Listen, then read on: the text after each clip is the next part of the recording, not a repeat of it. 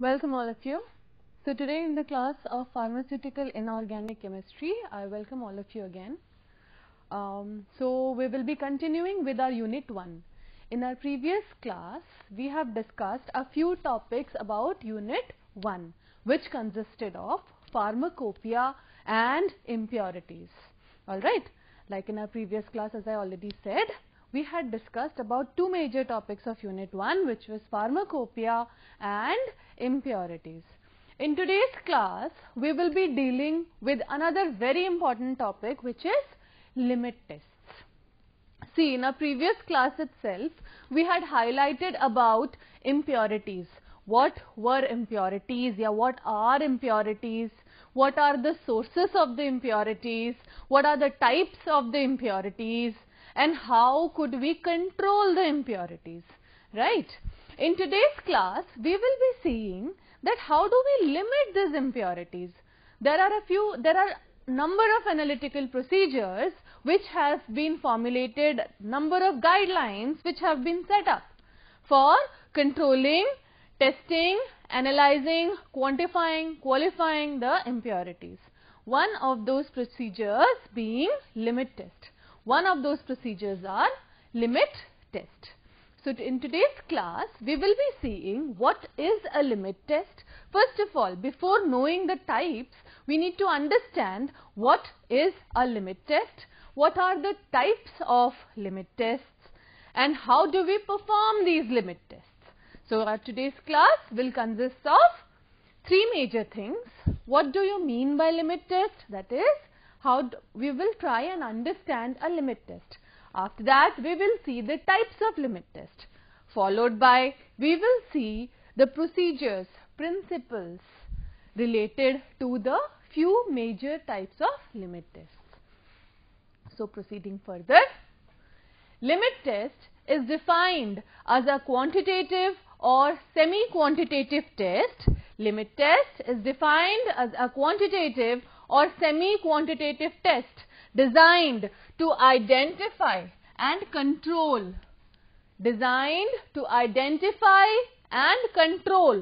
small quantities of impurities, which is likely to be present in the substance,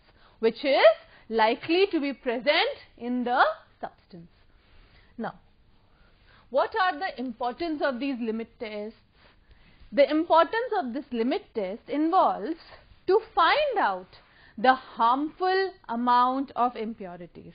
Okay, importance of this limit test involves finding out harmful amount of impurities, to find out avoidable and unavoidable amounts of impurities. So, how is this limit test performed? As I have told you, what is a limit test? It is defined as a quantitative or a semi-quantitative test. Alright, because it is known as a semi-quantitative because we cannot exactly quantify the amount of impurity present in our substance. It is simply a comparable system. Alright, it is a comparable system. What do we do in a limit test is, we take a standard solution, known quantity of standard solution, and in another cylinder we take our test solution. Okay, then we compare the test with that of the standard. Okay, alright. So we know the quantity of standard, right? We compare that to our test. So the standard quantity is the limit, is the permissible limit, maximum permissible limit. So this value is compared with that of our test. So exactly we cannot quantify the impurity present in our test. All we can give is a comparable value. That is, our test might contain certain amount of impurity more than the standard or less than the standard. That's it. Alright. So moving on further, limit test involves the simple comparison of opalescence. Limit test involves the simple comparison of opalescence, number 2 turbidity, or color produced in test compared with that of the fixed standard. Compared with that of the fixed standard. Clear all of you? As I have just explained to you, here we take two cylinders, one comprising of the test, the other comprising of the standard. One comprising of the test, the other comprising of the standard. Standard, we take known quantity of the impurity. This known quantity is the permissible limit. It is the permissible limit. So, then we will compare either the opalescence produced in the standard or the turbidity produced in the standard or the color produced in the standard with that of the test. With that of the test. Clear all of you? Now moving on further, what are the types of limit test? What are the different types of limit test? Well, limit test for chlorides, limit test for sulphates, limit test for iron, limit test for arsenic, limit test for lead, limit test for heavy metals. Another very important type is modified limit test for chlorides and sulphates. Another very important type of the limit test is modified limit test for chlorides and sulphates. Now students, all of you, we will be discussing each of these types of limit tests in detail in our upcoming classes. I will be explaining to you the principle involved in each of the limit tests, the procedures involved in each of the limit tests, followed by the reactions, which is very important. The reaction which is happening in our procedure or in our system, followed by the color change or turbidity or opalescence, whatever be the significance. So now moving on further, we'll move on towards limit test for chlorides. Now before beginning the procedure for the limit test for chlorides, I would like to highlight a very important thing. What is the glassware used for the limit tests? What is the glassware used for limit test? Well, the glassware used for a limit test is Nessler cylinder. It is a Nessler cylinder. A very important point which each one of you need to notice. A Nessler cylinder is a single graduated cylinder which is extremely see-through. It is extremely see-through so that it would become easy for us to observe the change or the difference in color, opalescence and turbidity. In color, opalescence and turbidity. So a limit test, most of the limit test I would say is performed using a Nessler cylinder. Alright. Now, let's look into the limit test for chlorides. What is this limit test for chlorides? What do we do here? How do we perform the limit test for chlorides? What are the reactions involved in the limit test for chlorides? Each one of them we will see point-wise point now. See, now what do you mean by limit test for chlorides? Here what we do is, we take two solutions, one being standard Nessler cylinder, the other being test Nessler cylinder. Alright, in the standard cylinder, we take the known quantity of chlorides. We take the known quantity of chlorides, which is permissible according to our pharmacopoeia. Alright, next we move on to the test Nessler cylinder, where we take our sample which we need to check for chlorides. In the test Nessler cylinder, what do? First we take a standard cylinder, next we take a test cylinder. Standard we will note it down as S, test we note it down as T. Okay. Standard we take known quantity of standard solution, known quantity of chloride ions. In the test we take our unknown sample which we need to check for chloride ions. Okay. Next we add the reagents. In the next step we add the reagents. So equal reagents into both the cylinders. Alright. Then we make up the volume with distilled water till 50 ml. The volume is made up to 50 ml using distilled water only. Never to mention, nevertheless, distilled water is the only form of water which has to be used for performing limit test, because it is the purest form of water. It is the purest form of water. Alright. So next what do is, upon adding the distilled water and the reagents, we will give it a quick stir and we will let it stand for little amount of time. Then we will observe the turbidity which is produced. Then we observe the turbidity which is produced. We compare the turbidity of the standard with that of the test. We compare the opalescence produced in the standard with that of the test. Alright.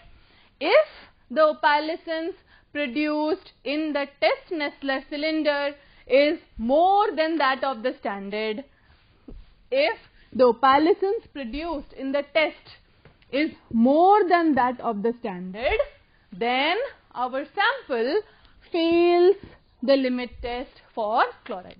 Our sample would fail the limit test for chlorides. Otherwise, suppose if the opalescence produced in the standard is greater than that of the test, if the opalescence produced in the standard is more than that produced in the test, then what will happen? Then we can say that our test sample has passed the limit test for chlorides. We could say our test sample has passed the limit test for chlorides. Now, what is this limit test for chlorides? This test is mainly used to control chloride impurity in an inorganic substance. This test is mainly used to control chloride impurity in an inorganic substance. The insoluble silver chloride makes the solution opalescent. As I said, we compare the opalescence produced in the test with that of the standard. Now, the insoluble silver chloride makes the solution opalescent, which is compared with a standard opalescence produced in a standard solution containing known amount of chlorides. If the opalescence produced in the test is less intense than that of the standard opalescence, please note, if the opalescence produced in the test is less than the opalescence produced in the standard, the sample passes the limit test for chlorides, and vice versa. The reaction involved here is, please pay attention, chloride ions, be it standard or chloride ions present in the sample, react with silver nitrate. Chloride ion reacts with silver nitrate in the presence of dilute nitric acid. In the presence of dilute nitric acid, that is in an acidic medium, to form silver chloride, AgCl, silver chloride ion, to form AgCl or silver chloride ion. This silver chloride produces, it is insoluble. Since it is insoluble, it produces opalescence. It produces opalescence. Alright, so this is the principle for limit test for chlorides. If my sample would contain chloride, it will react with the reacting agent AgNO3 to form silver chloride.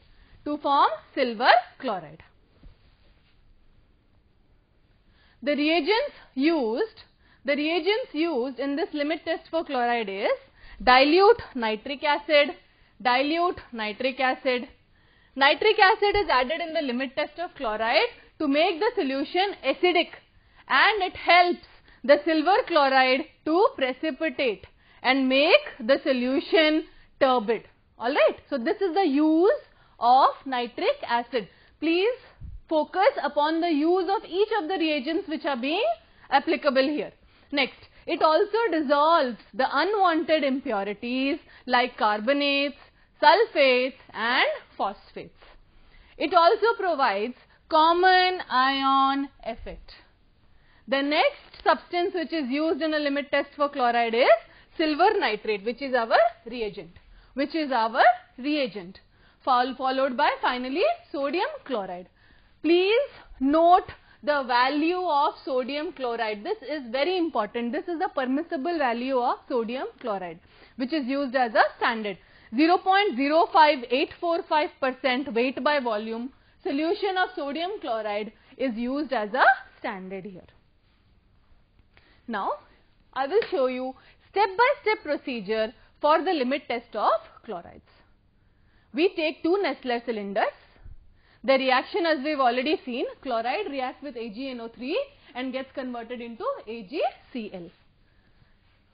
So first, one of the Nessler cylinder will be test and one would be standard. First we take 1 ml nitric acid in both the test tubes. Then we take 15 ml of sample. This being our test, we take 15 ml of sample here, and here we take 10 ml of standard solution. Here we take 10 ml of standard chloride solution along with 5 ml of water. Volume, please make sure we need to maintain. Volume has to be same in both the tubes. Finally, we will add our reagent, silver nitrate, in both our tubes, in both our Nessler cylinders. Then we observe for turbidity. Next we observe for turbidity. Here if you see, the turbidity produced in the test is less than the turbidity present in the standard. Turbidity present in the test is less than the turbidity produced in the standard. Hence, we can say our sample passes the limit test for chlorides. So, here we could say our sample passes the limit test for chlorides. Moving on further towards limit test for sulphates. What is the principle for limit test for sulphates? But a principle is almost similar for every limit test. Like for chlorides, we compared opalescence. Here we will compare turbidity. Okay, this test is designed to control sulfate impurities, primarily in inorganic substance. It is based upon the chemical reaction between barium chloride and soluble sulphates present in the presence of dilute hydrochloric acid. Hydrochloric acid provides an acidic medium.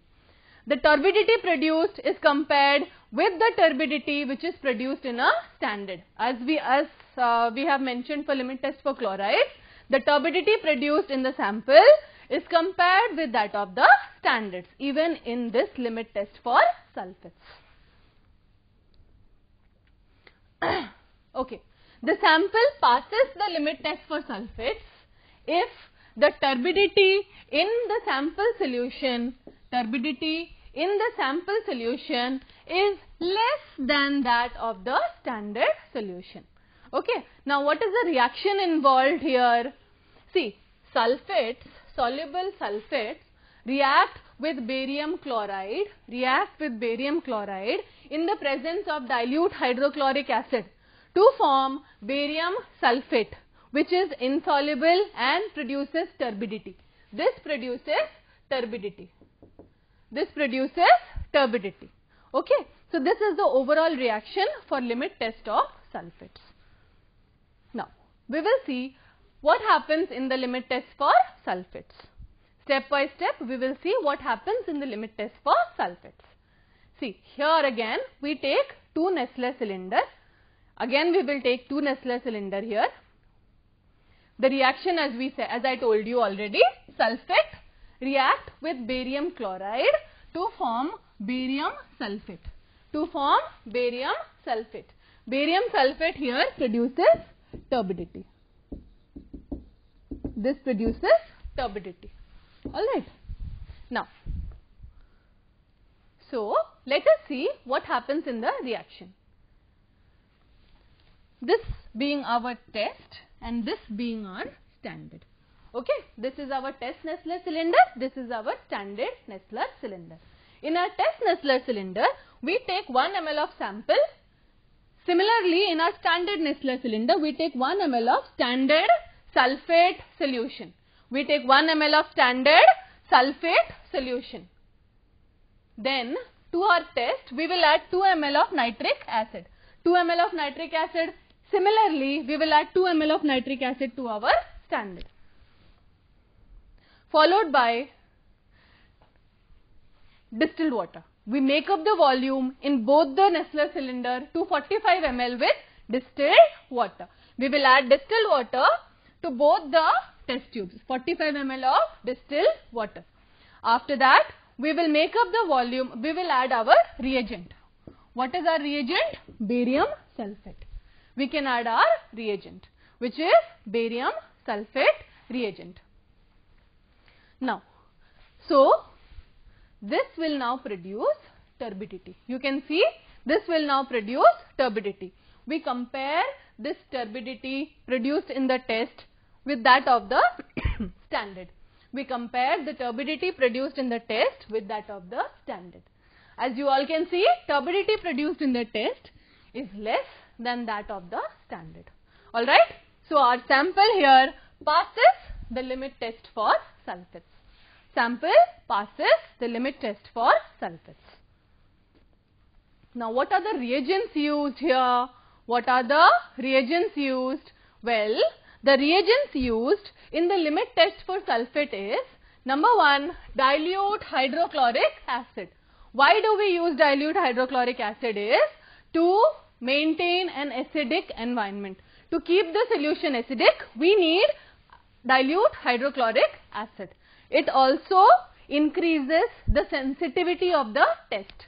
This hydrochloric acid is also used for increasing the sensitivity of the test up to some limit, for increasing the sensitivity of the test. Next, the next reagent used here is barium sulfate reagent. Please notice carefully, in our reaction we said our sulfates react with barium chloride, right? But here I am saying that we use barium sulfate reagent. Well, this reagent is a combination of 3 things. Number 1, barium chloride. Number 2, potassium sulfate. And number 3, potassium sulfate, barium chloride and ethanol. It is a mixture of 3 things. Potassium sulfate, barium chloride and ethanol. Okay. Ethanol prevents supersaturation of our compound. Okay. It increases sensitivity for our test. And finally, why do we use barium sulfate reagent is, how do we make it is, mix 15 ml of 0.5 molar barium chloride with 55 ml of distilled water. To this 20 ml of sulfate free alcohol is added. Okay.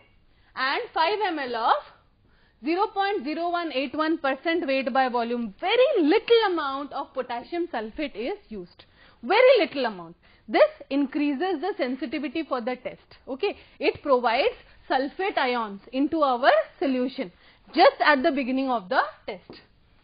Next, we make up the volume to 100 ml with distilled water and mix it. It should always be prepared fresh. Alright. So, please note down, please remember, this barium sulfate reagent has to be prepared fresh for limit test for sulfates, for performing limit test for sulfates. Alright. So, what did we see here is, number 1, the reagent used for limit test for sulfate is barium sulfate reagent. Barium sulfate reagent. This is pretty important. We need to understand what is this barium sulfate reagent. As I have already mentioned to you all now, barium sulfate reagent is a combination of 3 chemicals, 3 things, which is potassium sulfate in a very small quantity, potassium sulfate in a very little quantity. Number 2, barium chloride, which is used for reacting with sulfates to produce insoluble barium sulfates, Next, we use alcohol. Okay. So, these are the 3 reagents which make up our barium sulfate reagent. So, here we have already seen the limit test for sulfates, limit test for chlorides. In our next class, we will look into the limit test of iron.